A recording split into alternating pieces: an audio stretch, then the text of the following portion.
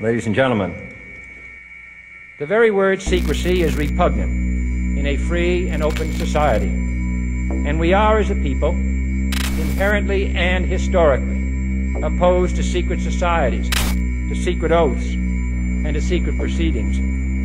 We decided long ago that the dangers of excessive and unwarranted concealment of pertinent facts far outweighed the dangers which are cited to justify it. Hey, what's up? It's Austin, and welcome to the world's most disturbing declassified government documents. If you're new here, welcome to my channel where I cover the most dark and twisted things that happen in real life and on the internet. Just wanted to give a quick shout out to Boop Loops, the creator of this iceberg, and he will be linked down below in the description. Without further ado, let's get into Tier 1, the Stargate Project. The Stargate Project was a secret army unit formed in 1978. It was used to investigate potential psychic abilities for military use. The primary objective for this unit was to get a bunch of individuals who believed they were psychic and make them see things that weren't in the same room as them. If you've never heard of psychic viewing before, imagine this. You can see and hear a conversation going on that you were never a part of and you weren't even in the same room with. And for some of these people who claim to have been psychic, it doesn't just go as far as conversations, it goes even deeper than that. They're able to see events such as assassinations, and they're able to see a whole bunch of things that have happened in history. This unit comprised of 15 to 20 soldiers and scientists. However, the Stargate Project eventually fell through because it was declassified in 1995 and it just didn't have enough information inside of the document. Which gets me onto another point. A lot of people read this document and it's very, very broad and there isn't anything really juicy in it, so a lot of people believe that the government is hiding certain things that happened during that project. The Acoustic Kitty. This project was launched in the 1960s by the CIA in order to spy on Soviet embassies. Pretty much they were wanting to spy on high-ranking officials. If you can't already tell from what the title of this one was, they took cats and they put microphones in them. They did a procedure which only took about an hour long, and they attached a microphone to the inside of the cat's ear canal. There was a small radio transmitter inside of the skull, and it ran all the way down to the outside of their fur. This project costed around $20 million to do. The very first mission was for them to spy on two individuals outside of the park, and they let the cat go over there, and unexpectedly the cat was hit and killed by a taxi driver. It was declared a total loss, but there's been reported that there was some actual success with this project. It was ultimately canceled in 1967 because it wasn't practical to do, and it was just too much of a risk to try and teach these cats how to do something. Operation Northwoods. This was a project created by the US Department of Defense in 1962. The objective of this project was to do terroristic acts to American citizens so that way they would think that Cuba did it. They wanted to get as many people hating Cuba as possible so that way the US would be more willing to go to war with Cuba. Some of these terroristic acts included shooting down government aircrafts, blowing up cities, and even sinking ships. All of these plans allegedly never happened because John F. Kennedy didn't want to go through with it. But the craziest part of all of this is there was more people in favor of Operation Northwoods than there were people against it. So next time you think the government cares about you, just remember this. The Gateway Project. This is the CIA project where they pretty much confirmed what astral projection is. If you're unfamiliar with astral projection, it's a really long thing to talk about, but if you've ever heard of lucid dreaming, imagine it's lucid dreaming but like 10 steps higher. And in the document, it just says that we are able to transfer dimensions within our mind. Project Sunshine. This was a series of research studies that began in 1953 to study the effects of radioactive fallout. If you're unfamiliar with what radioactive fallout is, when you see the big nuke and you see all of those clouds, all of those particles that fall to the ground, that's the radioactive fallout. And they wanted to test exactly what that fallout did to humans. So the government had the bright idea to steal deceased people's bodies. To give you an idea kind of how this worked, imagine your mother or somebody really close to you passed away in the hospital,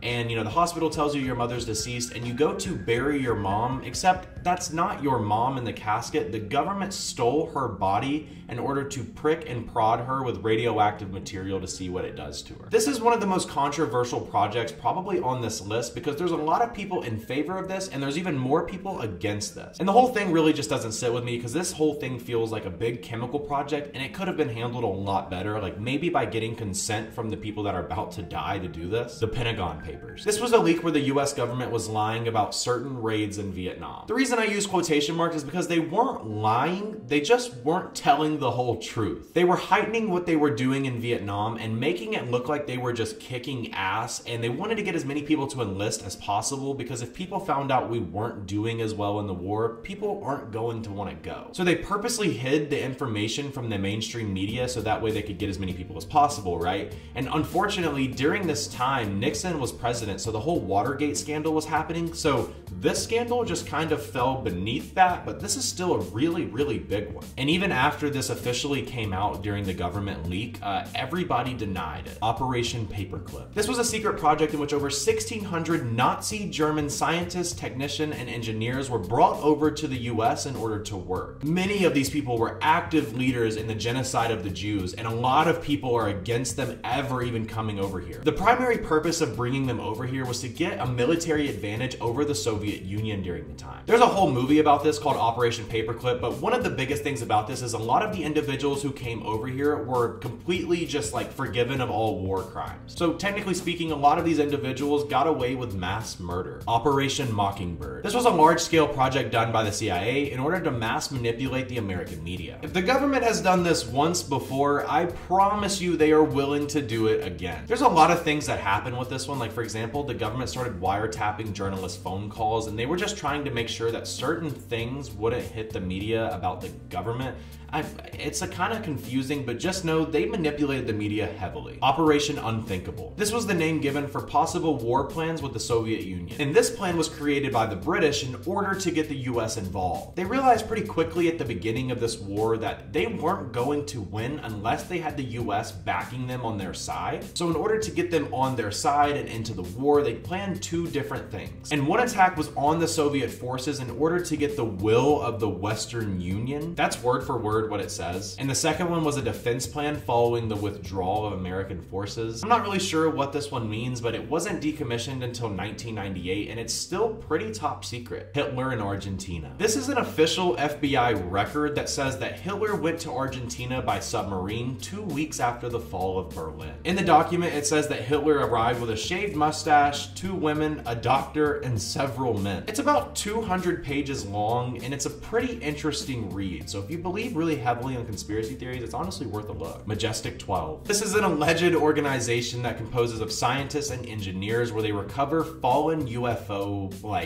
particles. The FBI came out officially and said that this project has never existed in the first place, but if you believe in aliens as much as I do, I'm telling you, it probably exists, which would be kind of cool because it shows that the government is actively looking for aliens. Operation LAC. This was an Army Chemical Corps operation where they would throw chemicals in the US, like in the air. They would throw these chemicals in the air in the US and inside of Canada, and they were kind of just testing and seeing how far certain chemicals could travel. Like, for example, I'm based in Atlanta, Georgia, so if they were to drop chemicals in the air here, over the next few months, they would kind of just watch those chemicals go from Georgia all the way up to Canada and just kind of see how far it would go. And they were dropping zinc sulfide particles, and this project was a success. And the whole primary purpose of this was to test what chemical warfare and weather manipulation can do in war conditions. Animal mutilations. This was a joint FBI and CIA investigation done in the 70s and 80s. And this is by far one of my favorite ones on this entire iceberg. For some unknown reason, some cattle farmers were reporting that their animals were being slaughtered, yet there was no blood outside of the body or inside of the body. Like, they would open up a dead cow and it would be like there was nothing inside of it. No blood, no marks, nothing. It was like a clean, I don't know what to, it's like clay, it was like pottery, like there was nothing in it. The government spent over $45,000 trying to figure out the cause of this, but never were able to, and just dropped it. So that means to this day, we have no idea what animal or what thing took the blood out of all of these animals, but yeah, it's definitely interesting. NSA Ant Catalog. This was a classified product catalog in the US where they were hijacking software to put malware inside of it, and they were just kind of selling it to other countries. The main companies were Cisco, Apple, and Dell. However, those companies have came out and said that they were never a part of this, so I don't want to get sued. 1976 UFO incident. This was a radar and visual sighting of a UFO at the capital of Iran in 1976. Two Iranian Air Force jets reported losing control completely, and when they tried to fire their weapons at this UFO, all of their weapon systems locked up and wouldn't fire. And the crazy thing is as they were going down to the ground because they couldn't control the flying, as they were getting farther away from it, all of their controls turned back on and they were able to steer the plane again. They even claimed to see a bright diamond-like light falling down to the ground, and the next day they had a helicopter and they went to exactly where they reported that light falling to, and there was nothing there. Like, there was not a trace of anything ever happening there. The Phoenix program. This was a plan to coordinate and destroy Vietnam's political infrastructure. They planned to use every war tactic from torture to assassination to get this thing to happen. They even trained the US Army soldiers to be as gruesome as possible to strike fear into Vietnam. They wanted children, women, and men to see US soldiers and immediately become fearful. Throughout this program, over 81,000 people were neutralized and over 26,000 people were killed. And this one is just horrible because a lot of the US soldiers were doing such inhumane things to women and children, and I can't say it on here because this video will get demonetized. But take some context clues. The US soldiers were not the good people in this scenario, and they treated these people like they were objects. They eventually shut this project down, but opened the exact same type of project a few years later called F6. Telepathic rabbits. This was a Soviet experience that studied telepathy. And this one's kind of unique. They took a mother rabbit who was pregnant and they let her have her babies. They then took the mother rabbit and put her in a completely different room, compound, whatever the case was, and they left 9 of these babies just sitting in a room by themselves. And they took the mother rabbit and they attached what's known as an EKG machine, and they put it to her head so that way they could track her brain signals coming in and out. And they noticed something interesting. Every time they would kill one of the baby rabbits, the mother's brain EKG signals would spike up. Now remember, the mother can't hear or see what's happening to her children. And this kind of proved telepathy a little bit because it just proved that the mother was able to somehow feel and like respond to her kids being killed without her knowing. CIA sex dolls. This was a CIA technique to blow up life-size sex dolls and put them in the car with them while they were spying on others, so that way it made it look like there was more than one person in the car.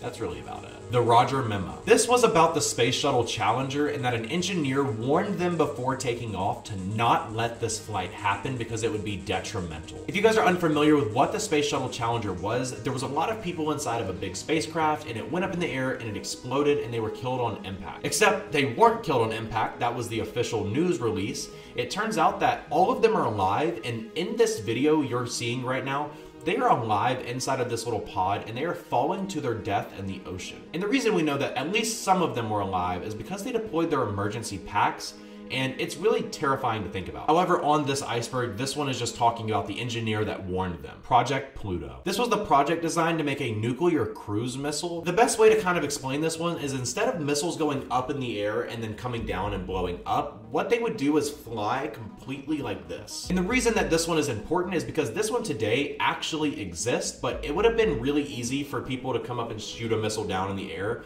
versus trying to attack one that's coming just like this. Because when missiles were traveling perfectly horizontal, it made it almost impossible to shoot down. So it kind of just killed everybody it was in its way. UFO Guide Memo. This is a one-page document that reveals chilling details about the Roswell incident. Apparently, investigators saw 3 UFOs and 9 little green aliens. This one's honestly just a dead end. That's all that it says. Memo 6751. These details mention flying saucers happening in 1947. What also happened in 1947?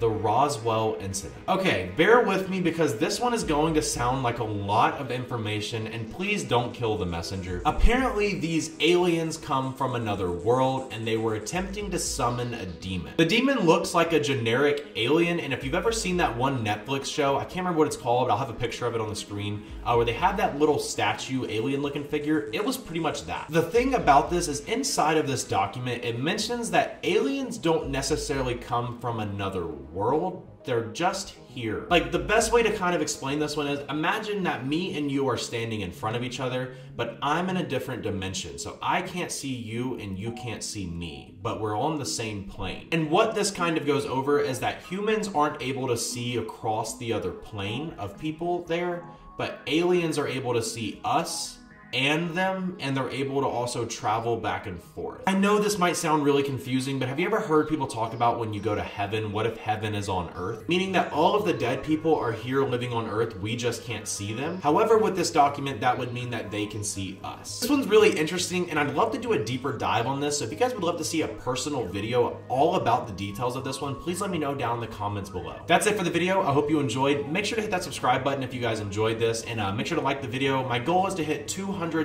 subscribers this month, so we are going to have to grind. Comment down below any other icebergs you'd like me to cover, and that's been it. It's been your boy Austin. Peace.